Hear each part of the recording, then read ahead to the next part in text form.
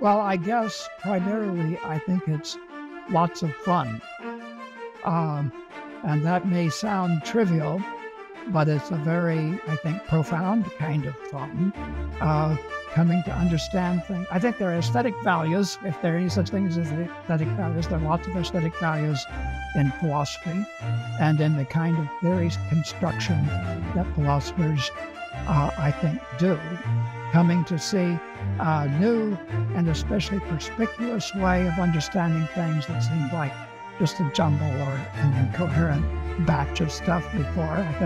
That can be fun in the way that listening to music can be fun and fulfilling and so forth.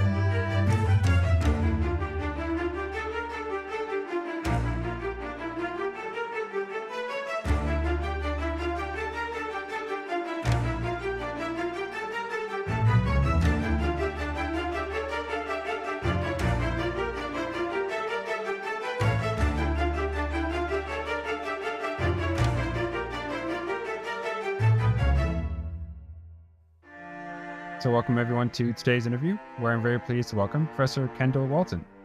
He is Emeritus Charles Stevenson Collegiate Professor of Philosophy and Professor of Art and Design at the University of Michigan. His work has focused on philosophy of art, as well as other issues in the philosophy of mind, metaphysics, and language.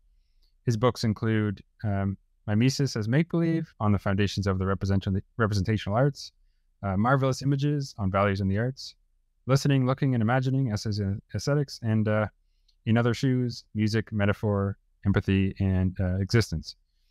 He also has a variety of published articles on these topics and more, but feel free to add anything. But with that, welcome and thanks so much for being here, Professor Walton. Thanks very much, Troy. Glad to be here. Awesome. So I did want to start with some questions concerning fiction, which is really interesting topic. I actually recently had a guest who came on to talk about this, Manuel Garcia Carpintero, and had a great interview there. And on your earlier account of fiction, fictionality, a proposition is fictional in the world of a particular work, W, just in case the appreciators of that work are to imagine it. Just in case the full appreciation of that work, W, requires imagining it. Now you've since found this to be a not fully adequate account, since while it might be a necessary condition, this condition, it's not a sufficient one. So for example, fictions can themselves include fictions or things that are not true, and we can imagine those contents, even though the contents of those kind of secondary fictions are not fictional in the world of the primary fiction. Maybe this is a bit confusing way to state it for the audience, but have I stated this more or less right, or how would you characterize that? Yes, I think you got it right, but I'll elaborate a little bit. I think maybe it's important to know first that the notion of fictionality is that I'm using is the notion of something's being true in a fiction, in colloquial terms. And I think that is really about the most important fundamental notion to think about in talking about fiction. Some writers want to start with the notion of fictional works of fiction as opposed to works of nonfiction. But that is rather different. And I think that is not nearly as important, it's not nearly as crucial in our actual activities that we engage in with novels and stories and pictures and so forth, as is the notion of truth in fiction, or what I call fictionality, or fictional in a work world, or fictional in a world, fictional in a fiction. One indication of this may be that I think that the notion of fictional works and works of nonfiction, that distinction often doesn't come up, and it doesn't have to come up in lots of cases. For instance, it's sometimes argued whether In Cold Blood is a work of fiction or not. And one possible response to that is just to say, well, gosh, it doesn't really matter how we classify it. Let's look at it. Let's look at the work and see what it does and see how it does it and so forth, and not really worry. But when we're concerned with a work of fiction, let's say, which has a fictional world, we can't really say that about whether a proposition is fictional in the work or not. Sometimes we might not be sure, but it matters. And that's one of the first things, one of the main things usually that we are interested in cases of fiction. So, yes, and as you say, my initial account of fictionality is something, a proposition is fictional in a given work, just in case it is to be imagined. This is a normative notion, is to be imagined insofar as you are appreciating that particular work.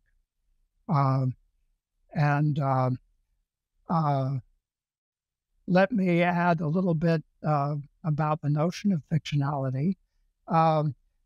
There are different fictional worlds, different fictional works of fiction, and other things which are not works of fiction, but nevertheless have fictional worlds.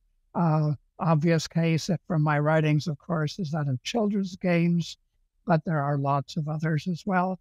Pictures have their own, I call them fictional worlds, if you like, call them picture worlds, but we still have to think about what is true in the picture, what is true in the picture world or fictional world, and what is not.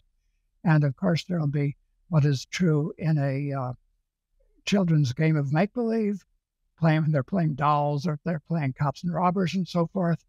And there will be differences. There will be some things will be true in it, and same things will not. But for background, sorry, I'm talking a long time and not letting you ask questions, but let me just make one more point, or a couple of them. Fictional truths come in clusters connected with different fictional worlds. And I need to emphasize now more than I did in some of my writings that fictional worlds can be very local and can be very temporary, and still have the basic structure of, within a certain social context, maybe a local and temporary one. Certain propositions are to be imagined and certain others are not. An example I like to use is, and this will be about the last thing, I'll let you ask more questions. If a couple of kids or a couple of adults are lying in a meadow looking at the sky and they see some clouds, one of them might say, "Hey, look at that bear over there." And another one might say, "Oh, that's not a bear. It's an elephant. Can't you see the trunk?" And there they have adopted, not explicitly, but implicitly, a norm that one is to imagine whatever it is that, from that point of view, on that occasion, the cloud looks like. And because one is saying the other one is wrong in this very local and very temporary context. So I want to emphasize that not fictional works. There's no fictional work here, no work of art, no work of fiction involved in this case, but there is a fictional world, and there are prescriptions to imagine certain things in this very local social context and not to imagine others. So I want to emphasize that their fictional worlds can be fleeting, and they can be temporary, and there can be lots of different ones, and they can change and so forth, but they still have the same structure of there being mandates or prescriptions to imagine. Okay, do you want to add? That was kind of a lecture to begin with. No, that's great. It helps to clarify some of your views here. One of the things you mentioned kind of early on concerned, well, how are we separating works of fiction from, say, works of nonfiction? And I mean, you think it's right to say that, yeah, there's probably pretty kind of vague boundary there? I mean, you can have some things that are sort of fictions, but they can include some true elements, and things that are more or less nonfiction, but they include some fictional elements. And maybe there's no sharp boundary between what exactly is a fiction and what's non-fictional. Yeah, Is that is certainly true. And In Cold Blood might be one thing that's sort of on the boundary. But there are, of course, also vague or uncertain cases of what propositions are true in a fiction. Is it true in a fiction that so-and-so is gay or is not gay? Well, people argue about that, and maybe there's no right answer, and so forth. But what I'm more concerned about is the fact that it matters which is which, even if you can't quite decide in the case of propositions that are fictional or not fictional. And it often does not matter whether a work is a work of fiction, counts as a work of fiction or not. And in fact, there may be various cultures which don't even recognize that distinction. I don't know if the Greeks do. I don't know if all other cultures have categories of fiction and nonfiction. They just have lots of works, literary works or other works, which we might describe as fiction or not fiction, but they may not care that much or may not know, although they will care about lots of other things, like whether the sentences in the work are true, whether they're asserted, whether they're believed, whether they're expected to be true, and so forth and so on. And that they can think about even without deciding anything about what counts as being a work of fiction or not. So, yeah. Right. Yeah, that seems fair. I mean, we can still ask all these questions or consider these points that you're raising independent of, well, is it really fitted? What are these categories here on works of fiction and non, I did want to ask also, though, that as you said, fictionality here is, you're talking about truth and fiction, essentially. And I was wondering how similar or compatible with your view is to maybe some sort of pretense theory, where, we're talking about when someone makes a fiction or is asserting some fiction, they're really doing a sort of make-believe. They're pretending as if this is the case, or pretending they're saying things as if they're asserting something, but they're not really doing so, or something like that. Yeah. Is it sort of similar to that? Is that compatible with what your view is here, or is it something? Well, I'm certainly amenable to speaking of pretense in these cases. I use the notion of imagination rather than pretense. I mean, if you want to say that we pretend that Anna Karenina threw herself under a train, for instance, maybe that's okay. I prefer to say you imagine that, but the difference may be that to say you're pretending suggests that you're performing some action as though something is true. And in fact, you might think of pretense, pretending often as doing something and imagining it to be doing something else. But there are cases where you're not doing much. You're just looking at a picture and you see that somebody is smiling. You're not doing much, but you're imagining the person smiling. So imagining is a bit broader than pretense if you take seriously the suggestion that pretense involves some kind of explicit action. So, but otherwise, I think that I'm perfectly fine with using the word pretense. Right. And then, you, of course, imagining, you say it's a bit broader, but is there a way to think about what that involves more precisely? Like, I mean, obviously there's certain mental activities that we would count as imagining. Like I can visualize something, I suppose. I can, I don't know, like, is there a sort of general account of imagining here? Because it can be a bit vague, it seems to me. Well, as lots of people have pointed out in my Mises' make-believe, I said that it'd be nice if we had a general account of imagining, but I don't have one. So I think that's something that needs to be done. It certainly doesn't have to be imagining, in my sense. Certainly doesn't have to be visualizing. It might very well involve visualizing, but it doesn't have to be that.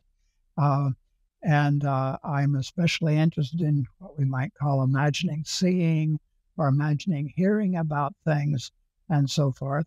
But the notion of fictionality that I'm concerned with, I define in terms of propositional imagining, as imagining that something is the case. And I take that to be stronger than just supposing that something is the case, but what exactly the difference is, I'm not exactly prepared to say. And so I think this is a promissory note that I hope somebody will help me figure out answer to sometime. It's a place saver for a notion that I think we need in order to understand what fictionality is. Right. And we're not so clueless on it that we can't use it for this sort of theorizing. It's sort of enough there, but a fuller account would, maybe it's forthcoming or someone else. Yeah. There are lots of cases in which it's clear that somebody is or is not imagining something, and the proposition is or is not fictional, even before we're able to give a full account of what that amounts to. So, maybe you want to follow this up a little bit, but we can talk about the changes, objections I have to my original account of fictionality. As you mentioned, I have more lately discovered, I think, cases in which certain imaginings, propositional imaginings, are mandated, are prescribed, but the propositions are not true in the relevant work, not fictional in the relevant work. So maybe it'd be helpful to have a few examples. One example I use, a class of examples are ones where we have what we call meta-representations, representations of representations. One example is, Vermeer, I guess the title that I have is Woman Standing in a Virginal, and that's a picture in which it's fictional that a woman is standing in a virginal, so forth.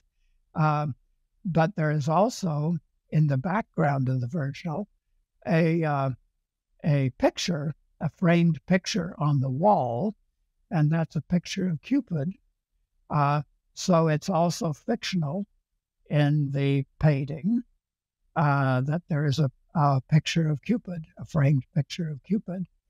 But we also, in order to know what that framed picture is a picture of, we also have to imagine Cupid.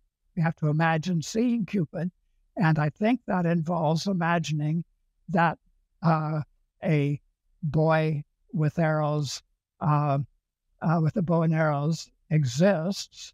We have to imagine seeing that in order to figure out what is true in the picture, in the internal picture that is in Vermeer's work. And that's something we have to do. We are mandated to fully appreciate Vermeer's painting. We have to imagine not only a picture of Cupid, but we also have to imagine Cupid. But it is not fictional in Vermeer's painting that Cupid exists. It's fictional only that a picture of Cupid exists. So that's one case. We've got to separate that out, figure out some way of understanding why that doesn't count as being fictional in Vermeer's painting, but it is, even though it's mandated. And here is where the notion of different clusters or different fictional worlds comes into play. I think we'll want to say that there is one fictional world which consists of the propositions that are fictional in Vermeer's painting, and another one, which is maybe larger, which includes the proposition that that Cupid exists. And those are linked, of course, because we have to appreciate one in order to understand what's going on in the other. And of course, there are also other cases. There's a picture of a doll where we should need to imagine also a baby as well as a doll. and there's stories within stories, and movies about movies, and so forth and so on. Lots of cases like that. Those are not the only kinds of cases that are problematic for my original account, but there's some of them. Right. Yeah. Broadly, I guess what's kind of true of all these examples is that there's something that's a part of the fiction which is itself a sort of, well, it's a sort of fiction or itself where understanding it or imagining it as such requires, imagining something that's not true even at the fictional world, if that makes sense.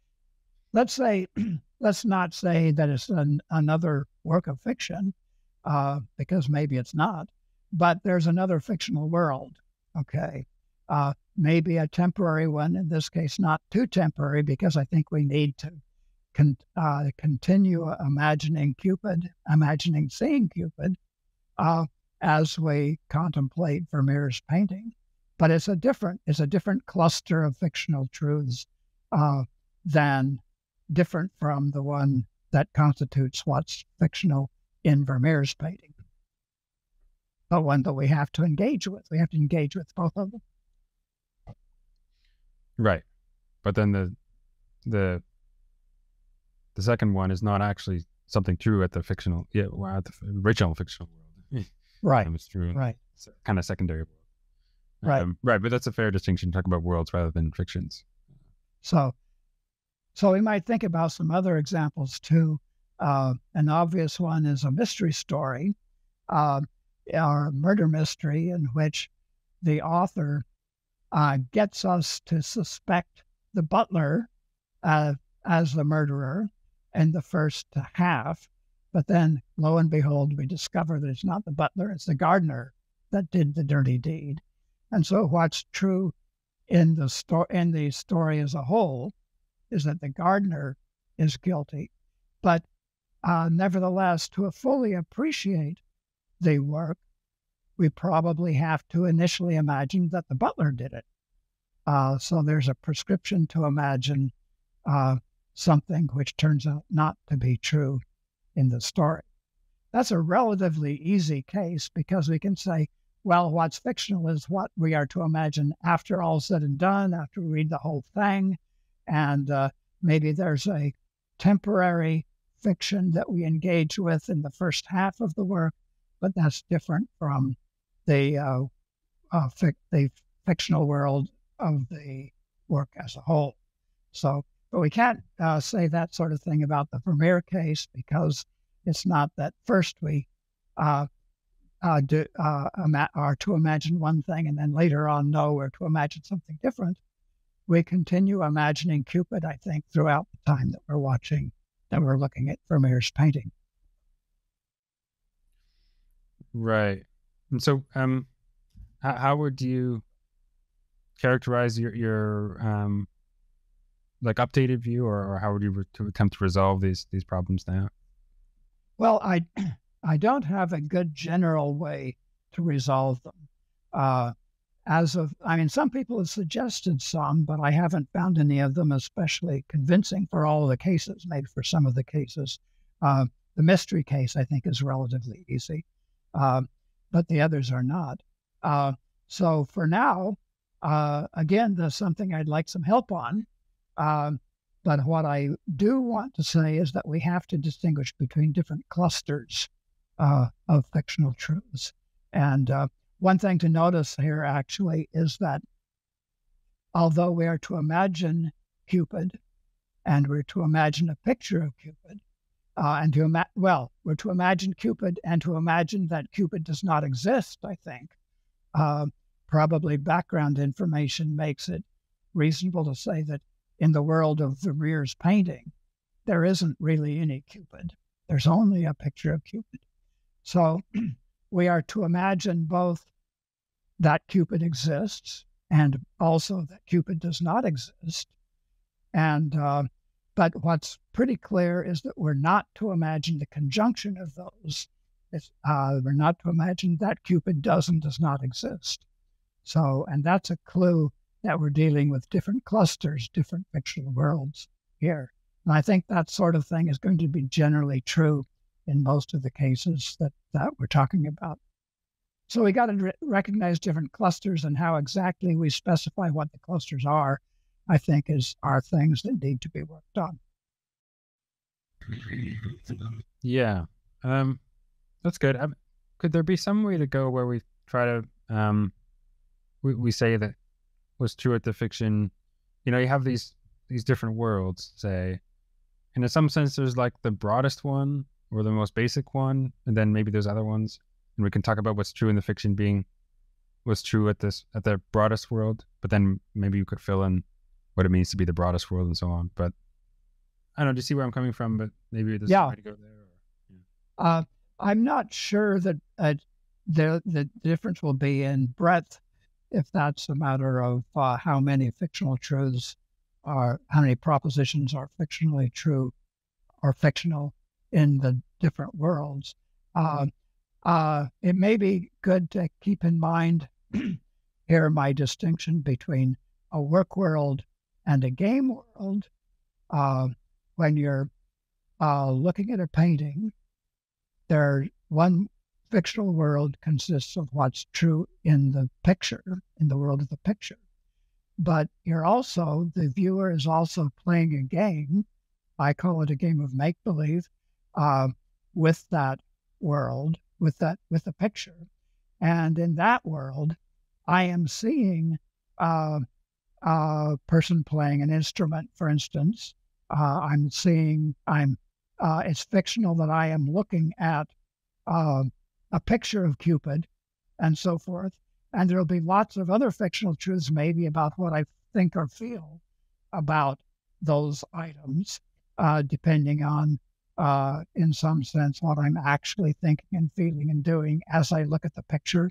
It may be fictional that I'm staring at the picture, staring at the frame of the picture, or that I don't notice the frame of the picture, and so on. And so there are likely to be lots more fictional truths in my game world than there are in the world of the picture. On the other hand, we might say that the world of the picture is more basic in some sense. I don't know exactly what the sense would be, but that's the focus of interest, probably. Maybe not. Maybe I may be also interested in my reaction, so it may not be the only focus of interest, but it's certainly the center of interest.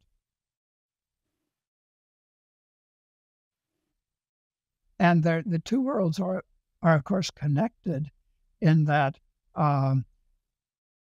what's true in the world of the picture is also true in my game world. But other things are true in the game world as well. Okay. Right. Yeah, good. It's sort of hard to put into words. It's not something I've thought of that thoroughly, but sort of what I had in mind by broadest world here. In a way, certain worlds are generated or exist at another world. So you can talk about the world of where there's Cupid. In a way, that's something generated at this, the fictional world of Vermeer or whatever. And because it's sort of generated at that world, it's like less broad in the sense that I'm talking about. I don't know, maybe it's because in the world of Vermeer's painting, there's a picture of Cupid that there is in this other world, Cupid. Okay.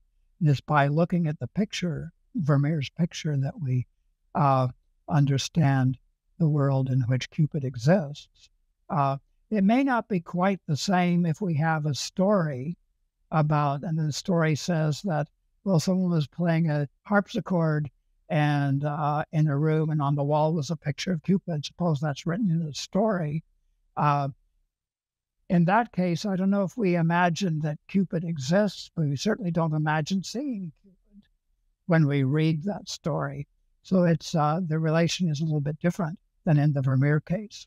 Or another example, it may be clear, and there are some cases, I'm not remembering exactly one, but where you have a picture of a picture, but you see only the back of the internal picture, but somehow that the internal picture is really a picture of Cupid, although you don't see that in the external picture, and that may be a bit different. So you're not going to imagine seeing Cupid in that case. You're going to imagine only seeing a picture, which is in fact a picture of Cupid.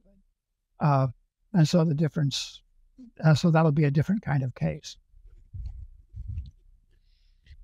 Yeah, there's definitely a room for philosophical work here, trying to more maybe develop some more proposals or some ideas here. I do have another couple other questions about fiction here. Okay. One, yeah, I mean, it's interesting how imagination plays a pivotal role here, and a concern that potentially came to mind was that fictions can be quite bizarre. And in some cases might be not so clear that we can really imagine what's going on in them. So, maybe we can have some fiction that has like higher dimensional aliens or something like that, and maybe we can understand the descriptions to some extent. It's not clear that we're really imagining them to any significance. Is that right? What do you think about that? Oh, good question. I don't rule out the possibility of its being fictional in some kind of a logical, bizarre story that P and not P. I don't say that it cannot be true ever, that it's fictional, that Cupid exists and does not exist. And as you say, maybe we cannot imagine that.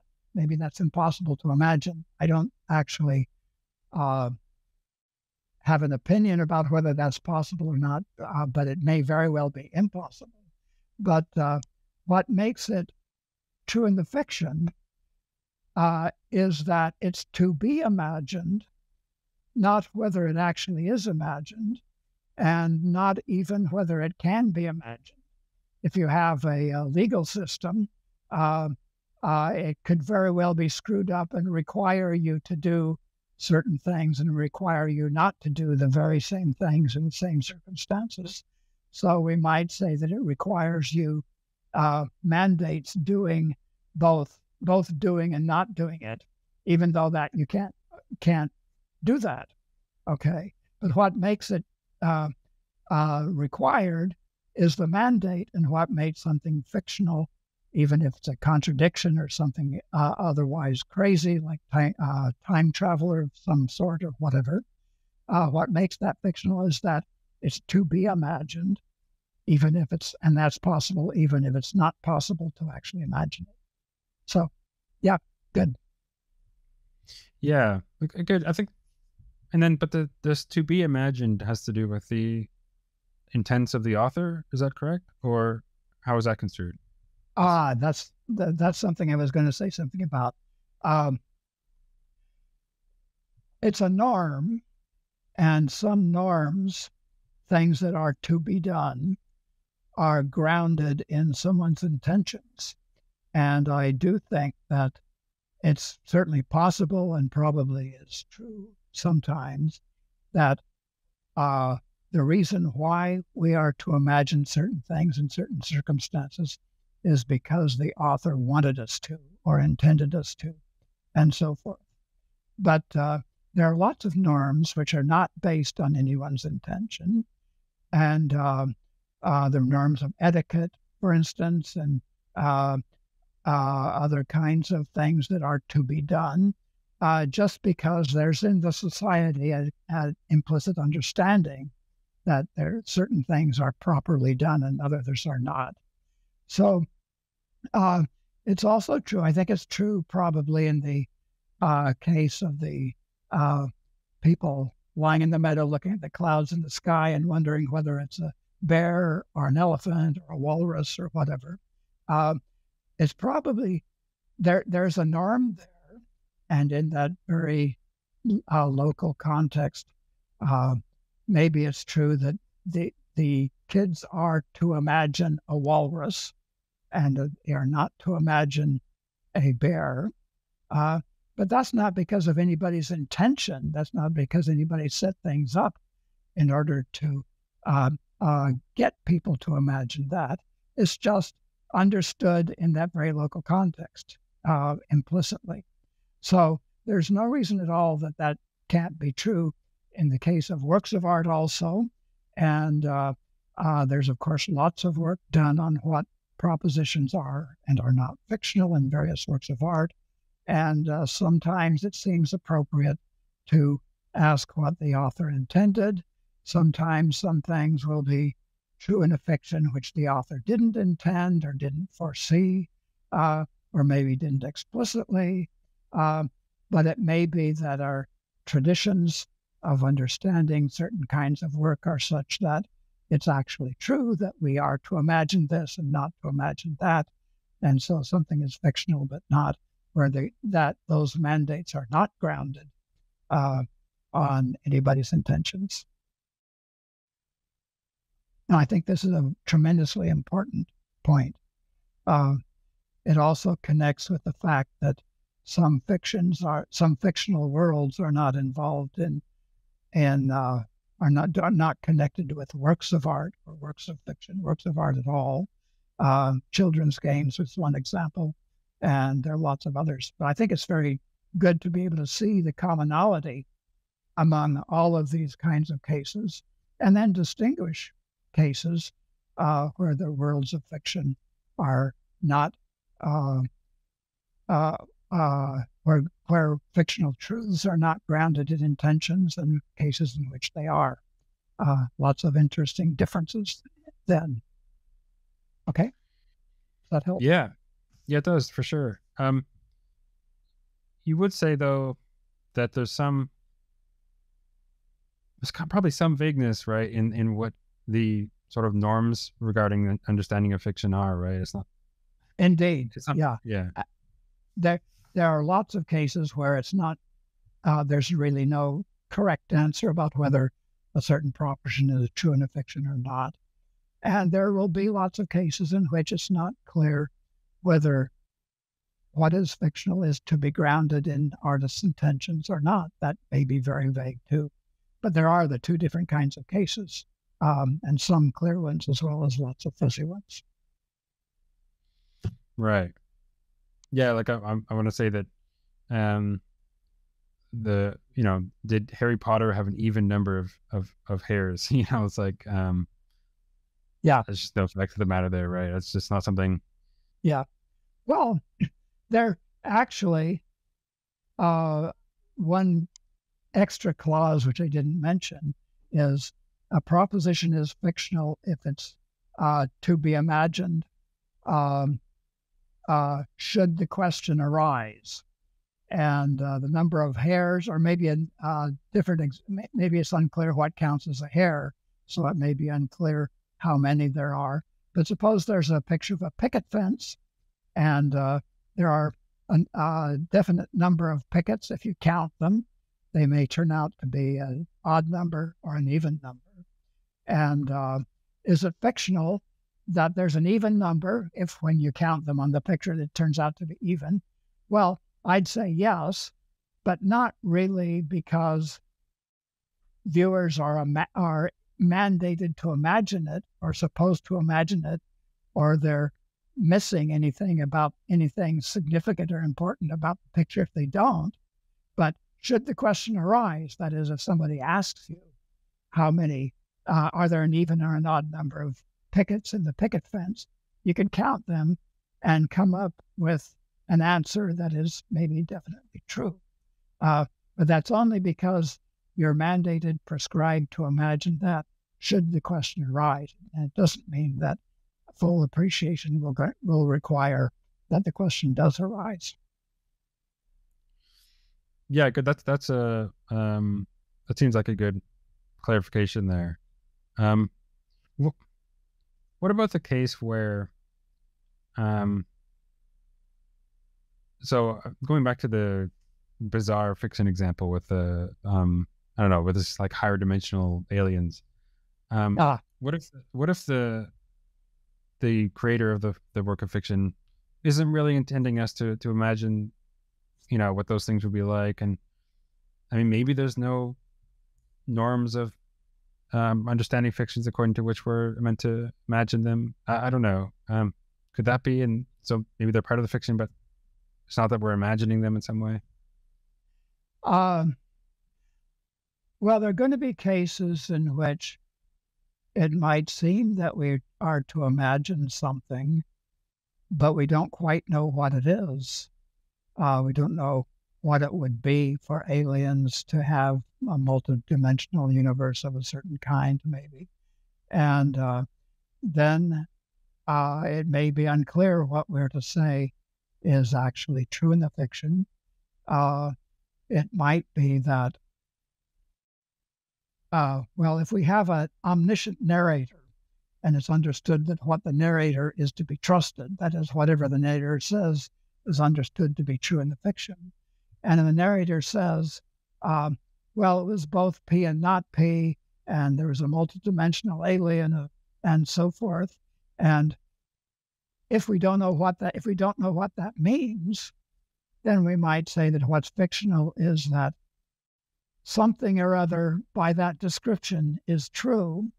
That is true in the fiction, but there may be nothing more specific about what is true in the fiction. So there may be a big gap there.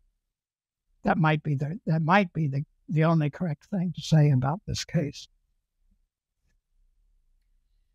Yeah. Okay. Fair enough. And then another concern, although I think what you said a minute ago helped to clarify this a little bit. There's other cases where, it seems correct to say that in the fiction of Harry Potter, to go back to that example, Harry Potter has a pancreas, but there's no explicit statement of this. And it's not obvious that a full appreciation of the fiction requires us imagining him as having such. So, how would you characterize that? Well, I think I'd say that probably that is true in the fiction. Again, should the question arise, and very likely it won't arise, and it maybe shouldn't arise. But if it is true in the fiction, it's of course true because of background knowledge, and background knowledge, of course, is tremendously important in lots of cases of fiction. And there's what I call the reality principle of implication, which suggests that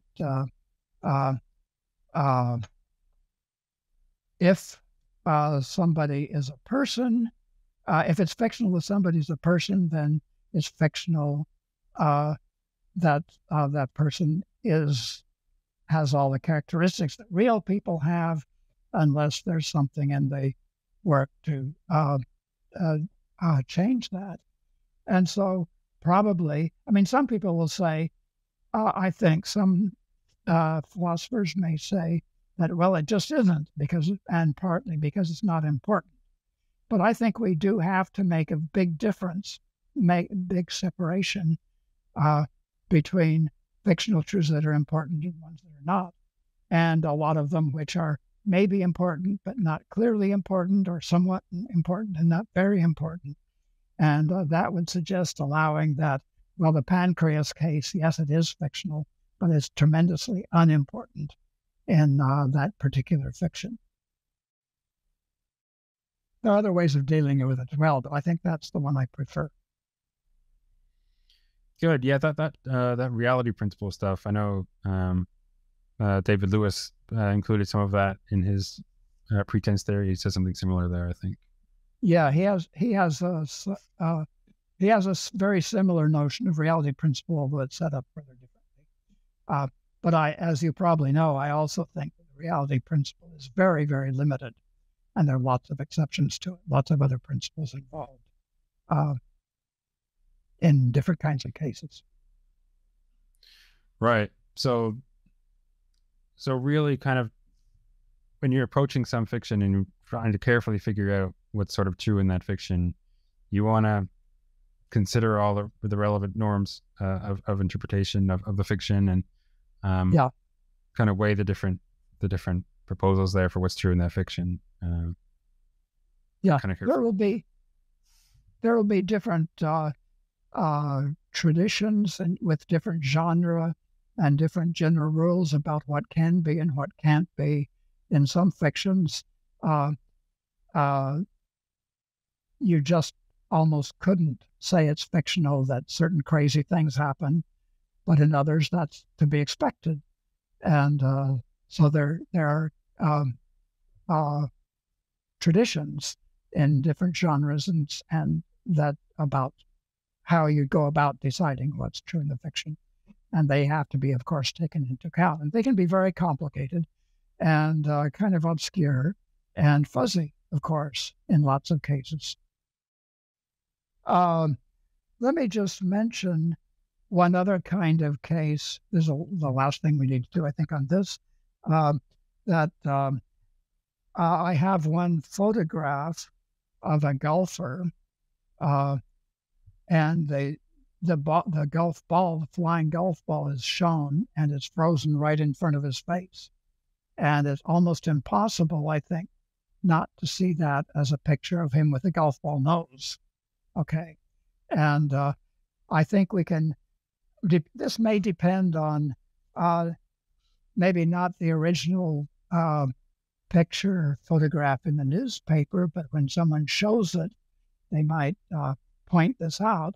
And so there may be a situation in which it's to be understood that one is to imagine seeing a person with a golf ball nose. Okay. But nevertheless, that's probably not true in the picture as a whole. So it'll be another case in which propositions, imagining a proposition is mandated, but is not true in the fiction. So it's just another kind of case.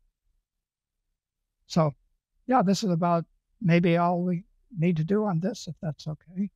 All right. So I did want to move on and talk about some other things, including some maybe work on aesthetics and art. So one thing you've noted is that aesthetics as a field of philosophy is kind of strange, and it doesn't really have some grand, like, basic question, as in some fields like epistemology and ethics. How would you construe the boundaries of aesthetics? Is it just that there's this rough collection of things that we're counting as aesthetic discourse, experience, and features, and so on, without very clear criteria in mind, or is there much more to go on there?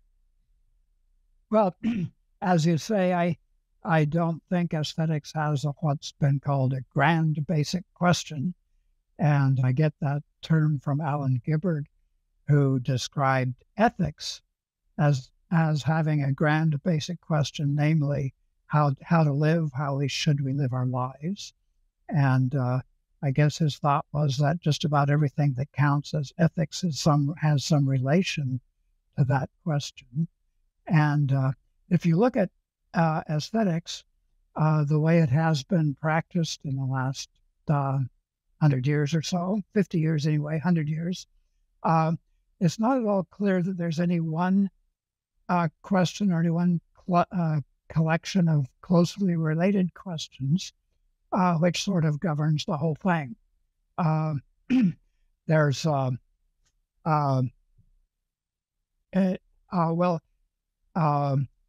aesthetics supposedly came into play, the notion of aesthetics came into play in the 18th century, and we have Kant and Hume and so forth, who are concerned with Hume very explicitly with the question of what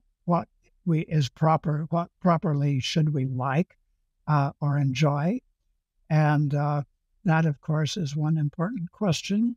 More recently, some have thought that Arthur Danto, in particular, has taken aesthetics to be based around the question of what is art. But if we look at what's actually done under the name of aesthetics recently, there are lots of things that are done that don't seem to have any particular relation to either of those questions. You can think of lots of examples, questions about visual perspective. Is it natural or not natural? Questions about what we can learn or can't, or how we learn from things like novels and pictures and so forth. And those two questions, for instance, can certainly be pursued without ever asking whether the objects we're dealing with count as art or not. That needn't be involved at all. There are, of course, other things that do involve the question of what is art, or the question of what should we properly like, but lots of other questions that don't. So it seems to me that aesthetics, as it's been practiced recently, is really a hodgepodge, an enormously interesting hodgepodge of things, and there are all kinds of links between various parts of it and so forth, and the parts are very interesting and fascinating and so forth, but it's not clear that it's a sort of coherent single body of issues that we're dealing with. That's no reason not to do aesthetics. It's no reason not to think about all those issues. And a lot of them, of course, are issues that are very closely related to other parts of philosophy, but some have been kind of not emphasized in other parts of philosophy. I might mention the notion of metaphor, which is tremendously important in the arts and poetry, but also tremendously important outside of the arts. And there are now lots of linguists and philosophers of language who are concerned with it, but that's a relatively recent development. I think 30, 40 years ago, I'm not sure that anybody much was talking about metaphor.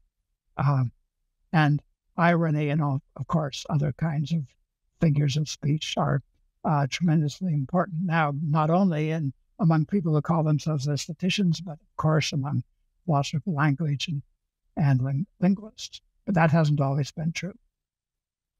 And fiction, actually, fiction itself goes far beyond the arts. And I think it's important for anybody interested in fiction to consider not just works of art that are works of fiction, but also lots of other cases where fiction comes into play.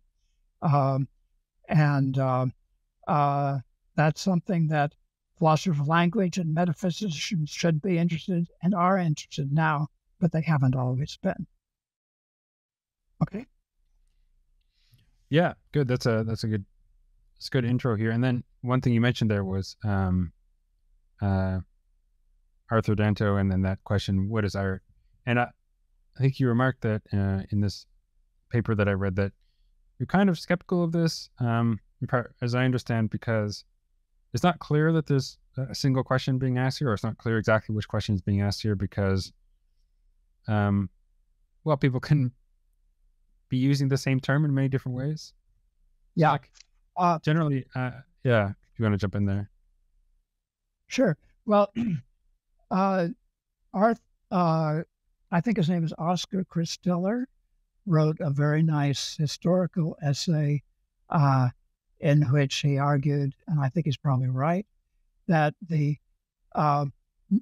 current notion in Western culture of fine art didn't arise until I think about 1750.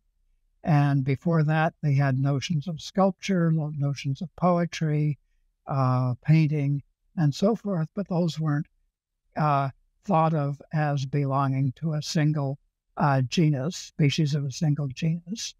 And of course, people like Arthur Danto and others want to say that, of course, and I think we also want to say that insofar as we're happy to use the term art, lots of things in the ancients produced and so forth count as art in our sense.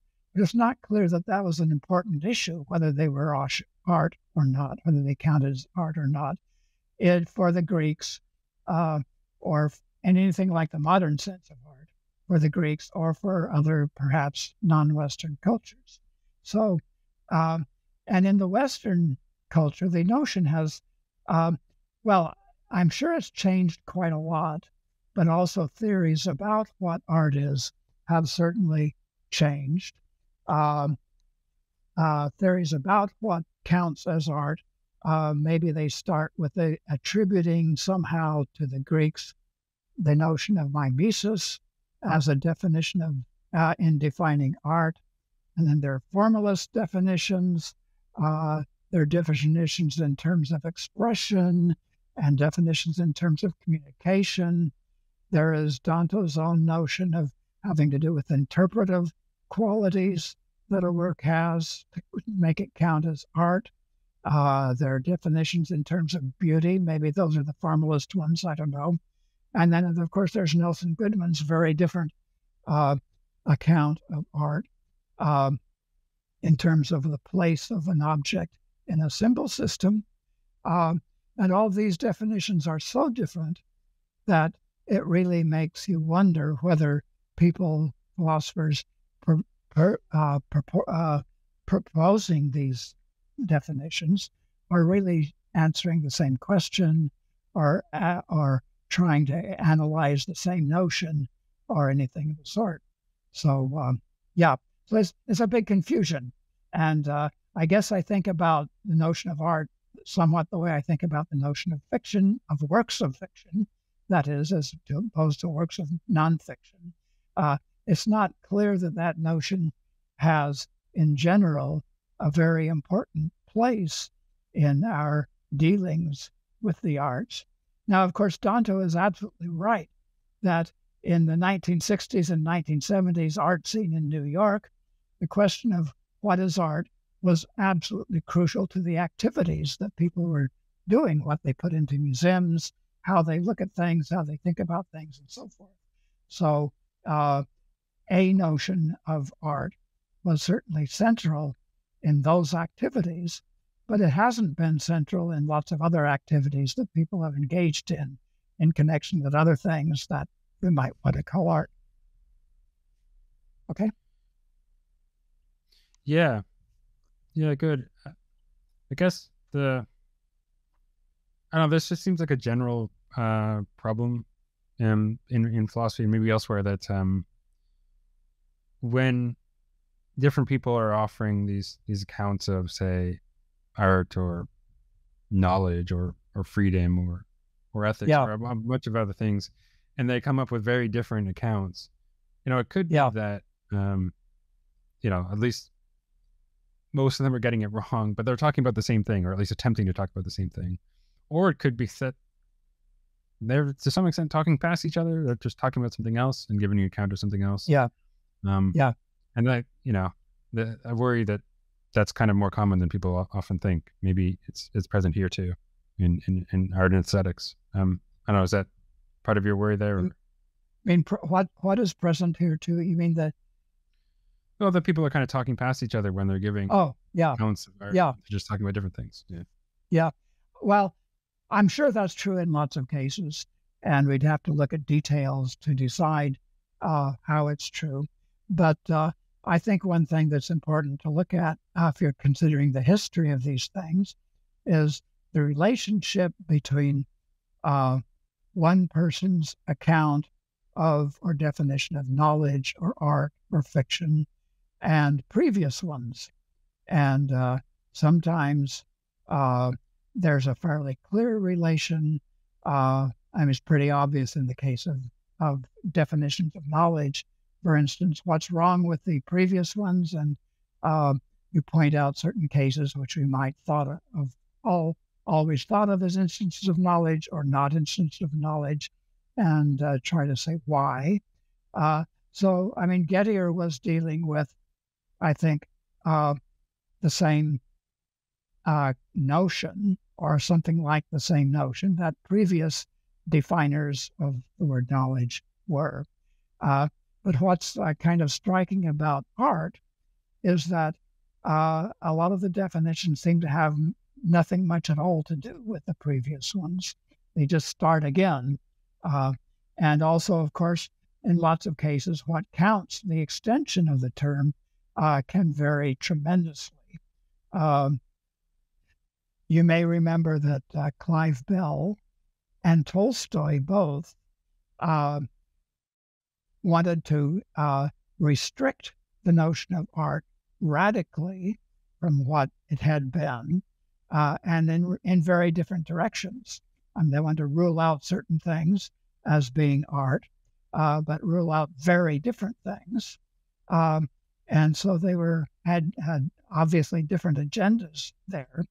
And then, of course, there are others, especially in the 1960s and 70s in New York and the avant-garde, where just about everything maybe came to be considered art. So it's I guess it's what's interesting is partly how these new notions of art have what they have to do with the previous ones. And sometimes it seems that new definers of the word art or of the word fiction start from scratch and do something entirely different and are maybe dealing with not really disagreeing with the previous notions of art, but defining a completely new notion, and one that may or may not have been important in anybody's practices. That'll be interesting too.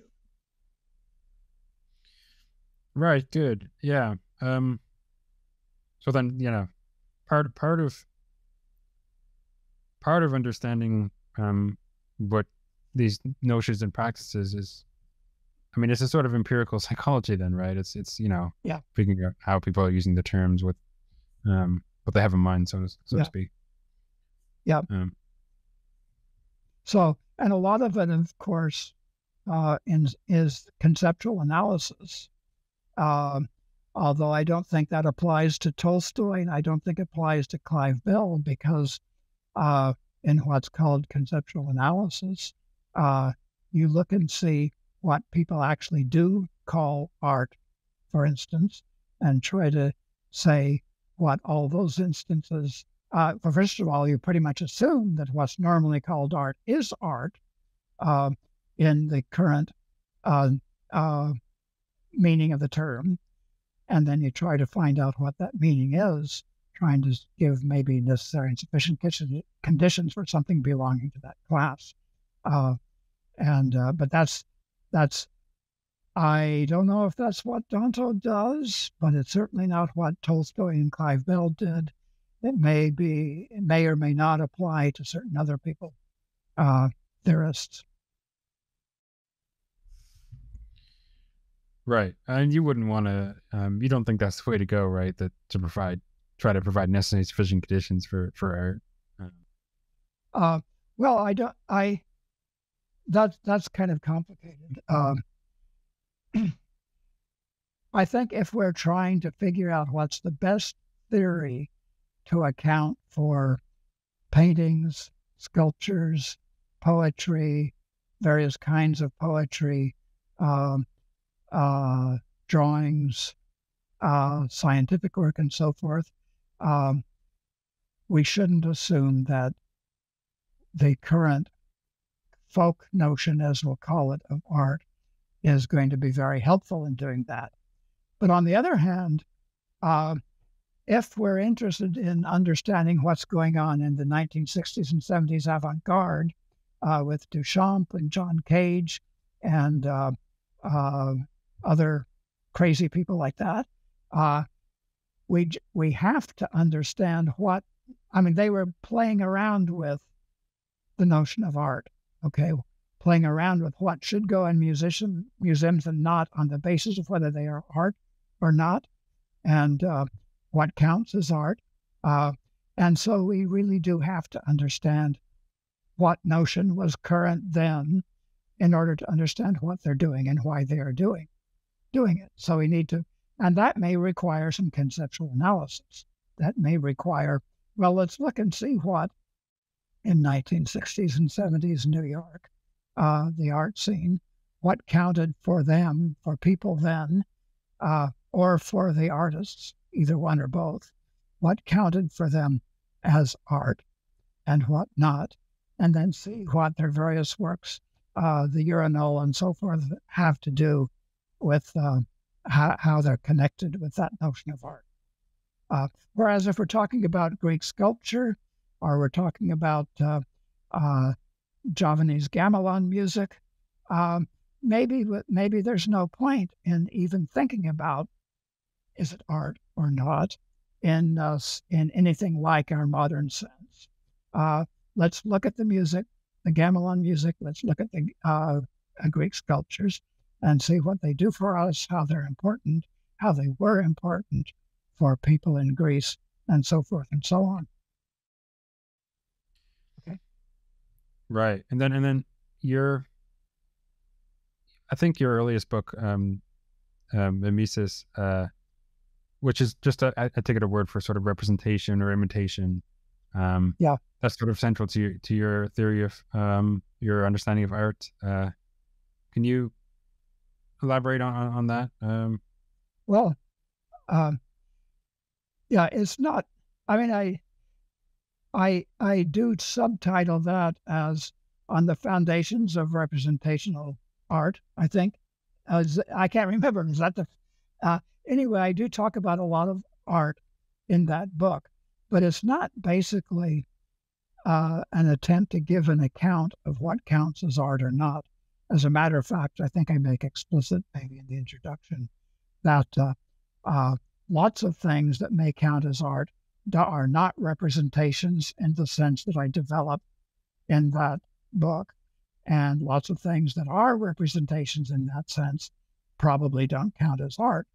There are representations of, in scientific investigations and in all kinds of other cases. Children's games probably are not art. Children's make-believe games are not art, yet those are a paradigm of what I count as representations in my sense. So I may not have focused on this enough, but I think that it's really crucial to think of my thoughts in that book not as being an account of art in particular. It's an account of what happens in lots of cases, including quite a few cases, but in all cases of what we might call art, certain kinds of art. Okay. Good. Yeah, and then you had said that you don't want to necessarily take folk concepts or folk theories, or even like refinements of them, as part of the theories that we endorse. Although in some cases it might be make sense to do so. But I was wondering, I feel like whether we do that, maybe you're going to agree with this, is whether we're going to take the sort of folk concepts as part of our theories is going to depend on what our theories are meant to be theories of. So if I want to have a theory of quote unquote art, where what art is just fixed by certain common use of the term, maybe, then I'm going to have to use those folk concepts to understand that theory. So yeah, I guess, does that all seem right, or how am I missing something there? Yes, I think so. As you say, we want to think first about what sort of things we're trying to understand. And let's say that one bunch of things we want to understand are paintings of many different kinds, novels, stories, and the practices of people in making paintings and looking at paintings, in putting them in museums or not in museums, and using pictures for scientific purposes, for instance, and in stories of various kinds, and music and so forth and so on. A lot of those things are things that we'd like to understand. And then to understand them, to develop a theory, I'm of course not wanting to give an account of what theories are, but I can say a few things about what I think they are. And I think they typically involve a taxonomy, which is a scheme of deciding among the objects that you're interested in, what similarities and differences there are among them in various different respects, and what counts as genuses of certain sort and species of a genus, and so on. And then I think that we have folk theories, uh, which try to answer some of these questions, which gives a taxonomy.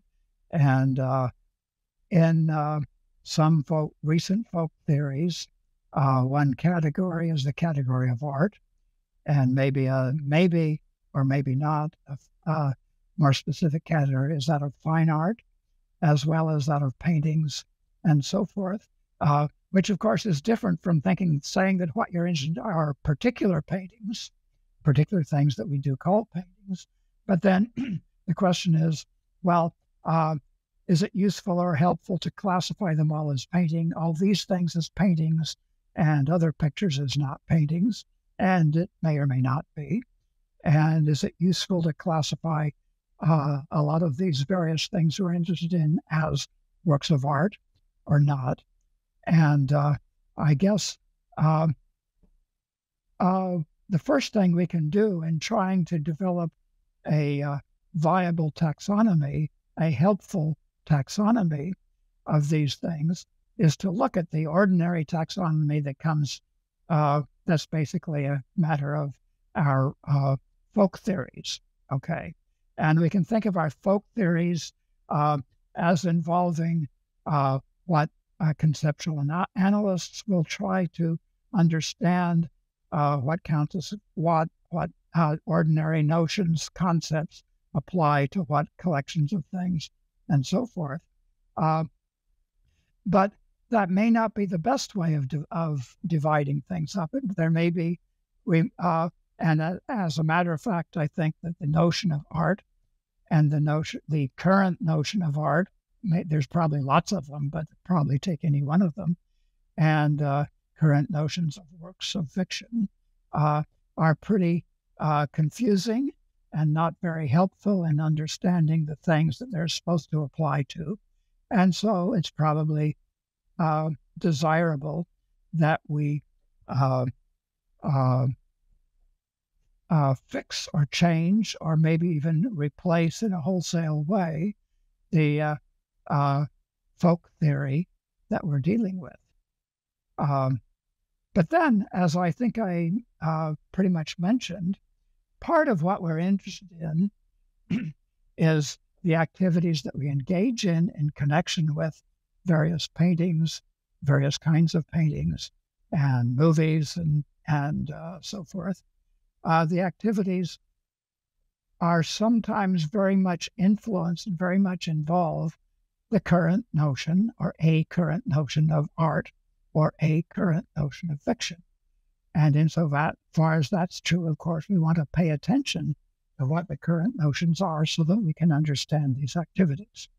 So conceptual analysis then is important in two different ways. One is giving us candidates for a theory to understand what the ordinary notions are part of a theory of, and a candidate which may or may not be very helpful and is subject to revision.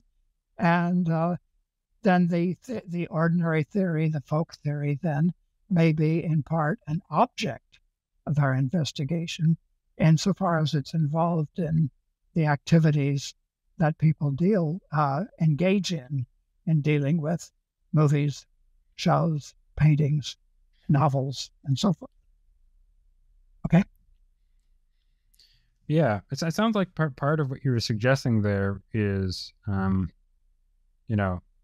okay, we have these folk notions, concepts, and maybe theories, but maybe we can do better. We can revise these concepts or just engineer new ones.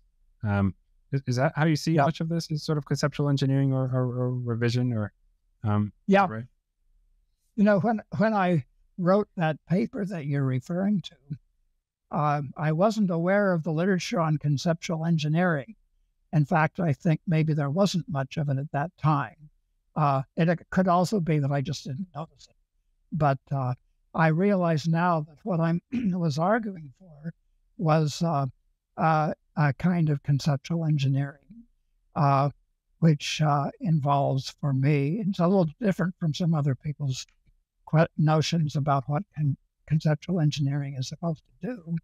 But but for me, it involves looking carefully at similarities and differences and devising maybe new, unheard of concepts that may give us more perspicuous picture of the things that we're interested in. And also, of course, I guess I should point out now that, as I think everybody pretty much agrees, theories are theories of certain things, and there's data they're meant to explain, but you can have different theories accommodating exactly the same data.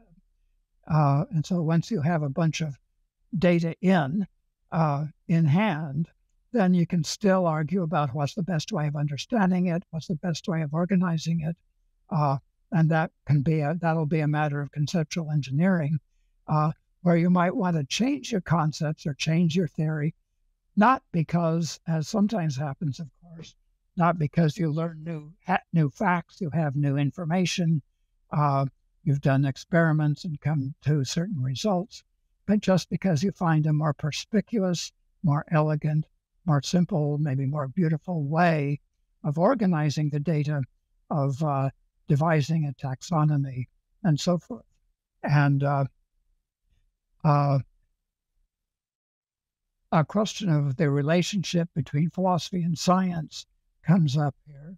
I think that the theories that philosophers and scientists are dealing with are pretty much the same, but philosophers, rather than looking for new data, I think specialize on devising a theory once the data is in.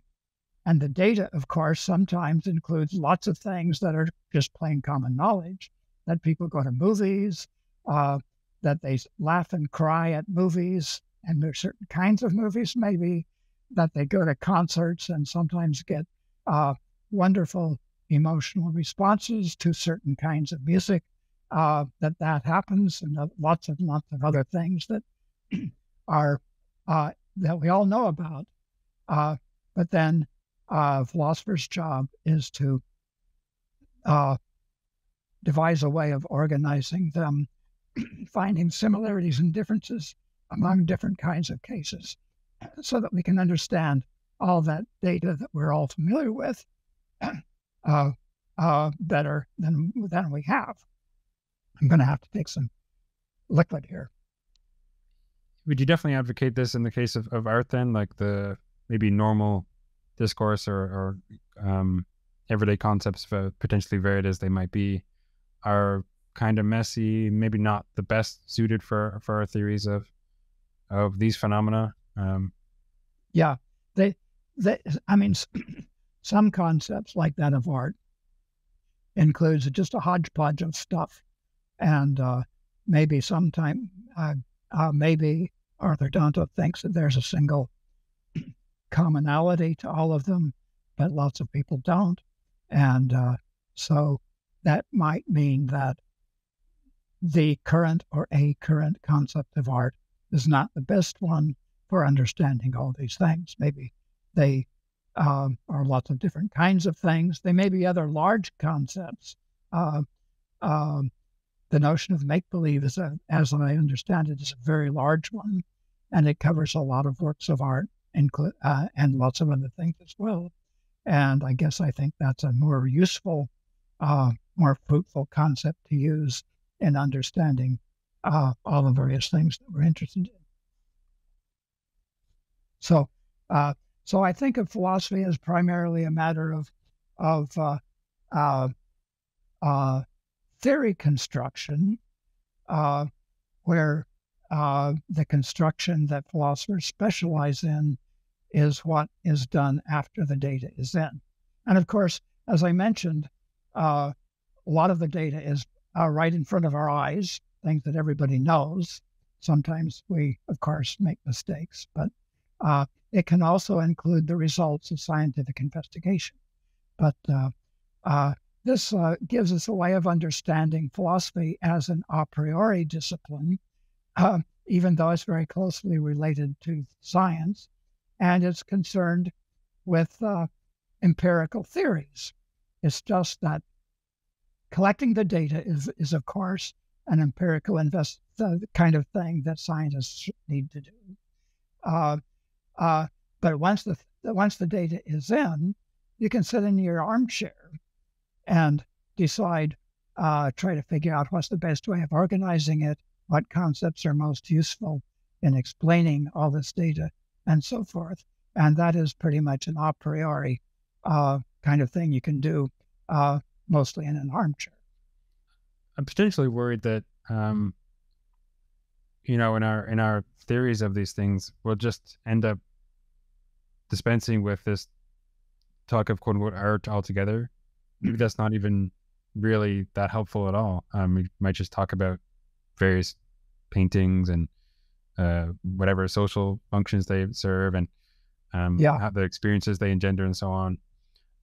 But they don't have to. We don't need some broad category of art that we group these various things under. I don't know. Yeah. Is that a real concern to you? Or? Well, as I say, insofar as the concept of art is involved in people's activities, we certainly do have to think of the concept of art. But otherwise, I mean, it probably in ancient times, probably in some other cultures, people got along perfectly well thinking about maybe not novels because they're fairly recent, but stories and storytelling and pictures and so forth, without thinking of them in terms of whether they count as art in anything like the modern sense or not. And it may be that to some extent, going back to something like that would be the most perspicuous and elegant way of understanding things. So yes, I certainly think that I'm in favor of not using the word art so much. I have used it a lot actually in this talk, but I think that in the long run, when we're not talking about philosophy, but trying to do philosophical work on various human activities and so forth, if we use the word art a little less, that might be an advantage.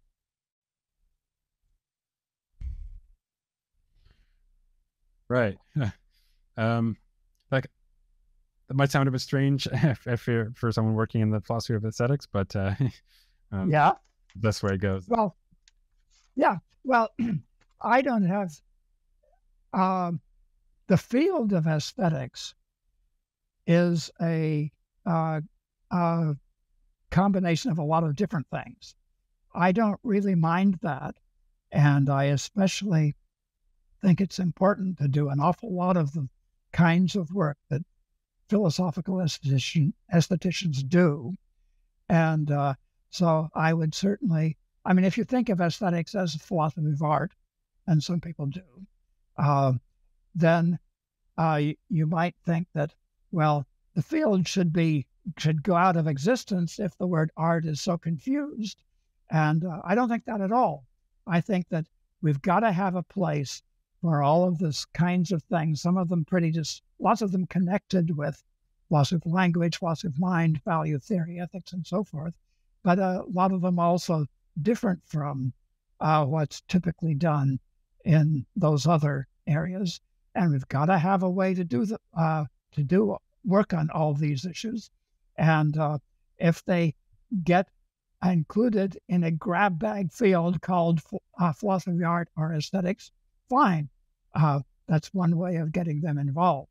That, of course, means that, and I'm sure that lots of people agree with this, that it's really important for people who call themselves aestheticians and people who call themselves ethicists or philosophers of language to talk with each other, to connect with each other, to trade ideas about things that overlapping things in their two areas and so forth.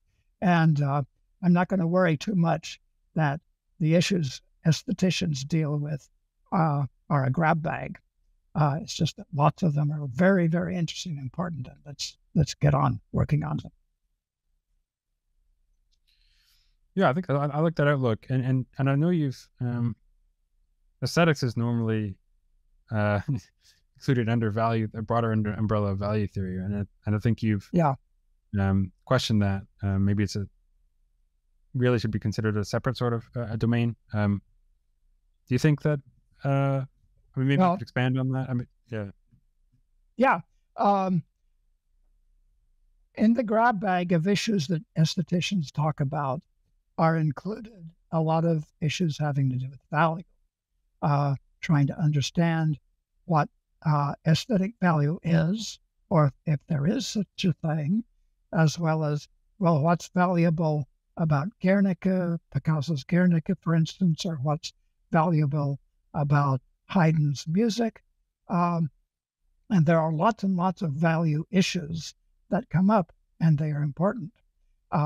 But there also are lots and lots of issues that aestheticians deal with which don't have much to do with questions of value.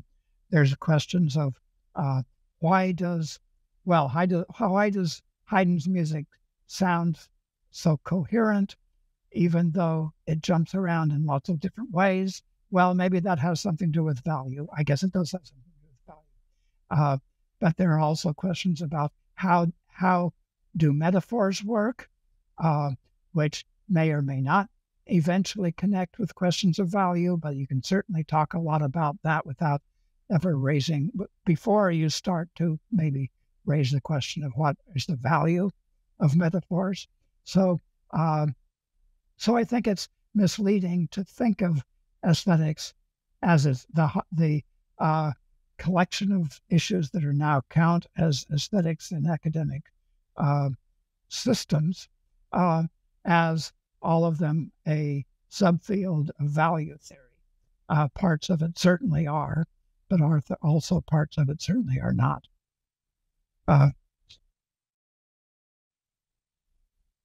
Is there such a thing as natural perspective, or is perspective used in painting, for instance, or other kinds of pictures are merely conventional? What kinds of symbol systems are involved, and so forth?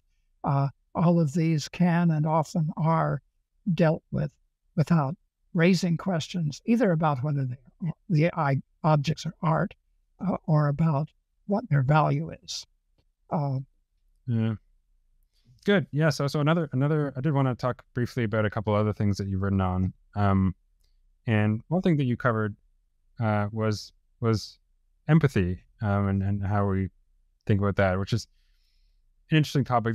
This was from a section of your book, or a chapter of that book, In Other Shoes: Music, Metaphor, Empathy, and Existence.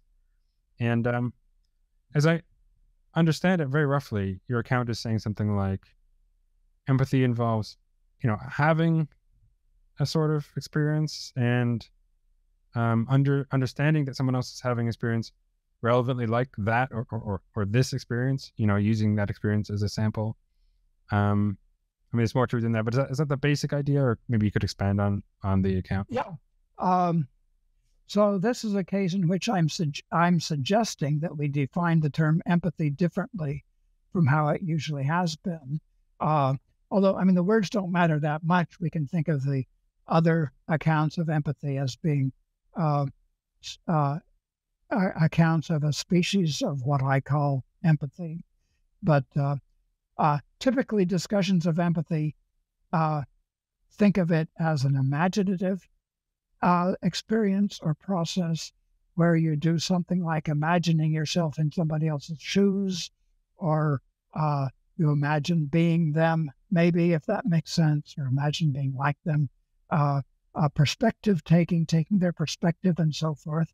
And I'm interested in a broader notion, which can but doesn't necessarily involve empathy at all, and which doesn't necessarily involve imagination at all, although it often does. And that involves what's often called a phenomenal concept.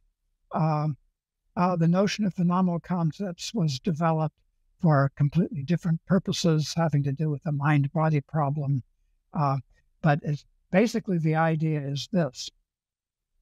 When you're empathizing with someone, when, for instance, someone else is exploring a cave, and maybe you imagine exploring the cave also, and you have certain feelings or experiences as you do so. One thing that you might do is, if you feel a sense of panic or you're upset, you might say to yourself, I feel panic or I feel upset, using those words. And then you might attribute that notion, that property to the other person. Well, she probably does feel panic or feel upset or whatever as she's crawling around in a cage, in a cave, for instance. But also, probably you will also be able to say something like this to yourself. She feels like this, where this is a demonstrative that I use to refer to my own or some aspect of my own state of mind. So instead of just saying she feels panic or she feels upset, I say she feels like this. And that means that I'm using my own state as a sample of a property I'm attributing to her. It may be a property that I include at least properties that I can put in verbal form. It may be the property including being upset or anxious or whatever, but it's probably also much more specific than that. It's probably what I feel, which I attribute to her, is probably a fairly specific kind of upsetness or anxiety or whatever. And but I'm using my state then as though my state is a predicate, specifying for me a certain property or constellation of properties which I'm actually experiencing, and then I use that to attribute to somebody else. And this gives me, I think, if I'm just able to say the other person feels anxious, even if that's a result of imagining myself in her shoes, that won't count as empathy. That's not enough. There's a more intimate relation between me and the other person than that, if we want to count as empathy. And I think that's a matter of my being able to say to myself, well, she feels like this. And so I can say, I really have an intimate notion of what she feels because I'm attributing to her a property which I recognize as the property to myself of feeling like this. And that's using what's called a phenomenal concept. There's a concept of the property which is phenomenal rather than just the verbally described concept or property. So does that help? Yeah, definitely. Actually, I like that way of thinking about it. What do you think about the potential,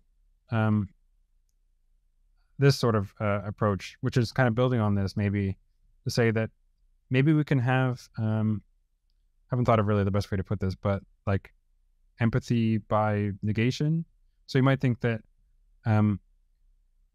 what that person is feeling is they're lacking this. So maybe I'm feeling comfortable or something, and they say like, well, I can sort of empathize with them by saying that they're lacking this or something like that, or they're not having this. Would that count as empathy, or maybe that? I mean, because it's not. Yeah. Do you see where I'm going there? Yeah. Well, it probably should count as empathy. I think I might be able to say myself in certain circumstances, she doesn't feel like this.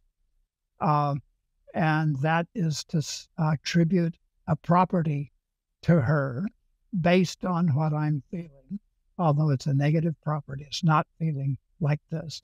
For instance, I might think that although I might be scared silly about crawling around on my hands and knees in a cave and so forth, I might know that she's an accomplished caver, spelunker, and this is old hat for her and she's been there many times.